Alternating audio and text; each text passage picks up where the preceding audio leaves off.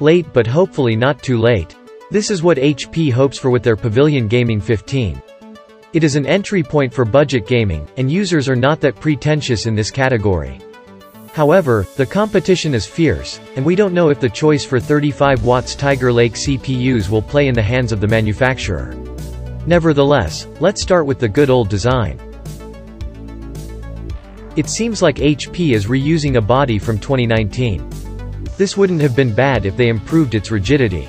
The plastic material is soft and results in a lot of flex when twisted. Size-wise, the laptop sits right in the middle with a profile of 23mm and a weight of 2.2 kilos. On the bright side, the keyboard is pretty good, has a green backlight, and features a number pad. Thankfully, the port selection is the first real win of the Pavilion Gaming 15.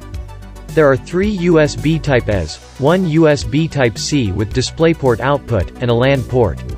Furthermore, you get an audio jack, an HDMI 2.0 connector, and an SD card reader.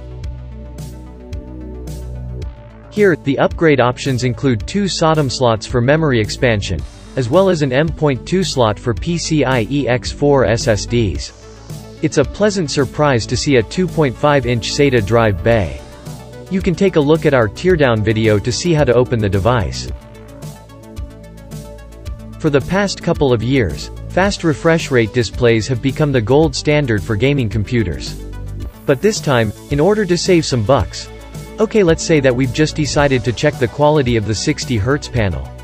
Surprisingly, it excelled with comfortable viewing angles, and vibrant colors courtesy of the 90% sRGB color coverage. Additionally, our gaming and web design profile really improves the color accuracy, although the average delta E doesn't get below the standard value of 2.0. What is really unfortunate though, is that the panel uses aggressive PWM for brightness adjustment. This is where our HealthGuard profile comes in handy, as it completely resolves the issue. Gaming devices are not known for their battery life. However, this unit manages about 8 hours of web browsing, or more than 6 hours of video playback on a single charge, which is pretty good. Only 2 per 100 people watching this video are subscribers. If you decide to just start following us, we'll be able to reinvest more in our laboratory, thus making even more helpful videos for you. Thank you, you're awesome. The top configuration here comes with the Core i7-11370H and RTX 3050 Ti.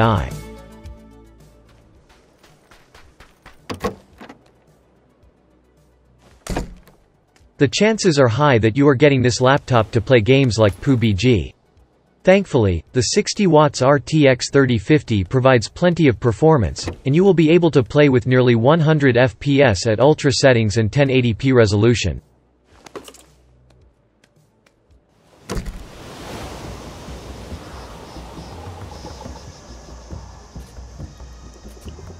How about more demanding titles like Borderlands 3? Well, if you are willing to settle for 40 FPS gaming, then you can run it with badass settings at 1080p without issues. Don't get between me and my gun, heretic!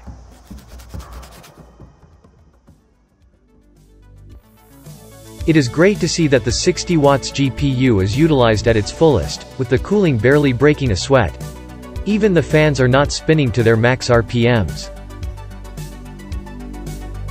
Although the Pavilion Gaming 15 does a good job in games, you have to keep in mind that the 35 watts processors are not the best for gaming. The problem is mainly due to the low core count. But hey, you are not trying to bundle them with an RTX 3080, so everything should be fine. It was interesting to see that the display choice is more suitable for work than for high FPS gaming, but we can't be mad about that. And the issues with PWM usage are easily fixed with our HealthGuard profile. So all in all, the low price is somewhat justified. If you want to see the rest of the tests and more details about the device, you can check out our in-depth review. The link is in the video description below.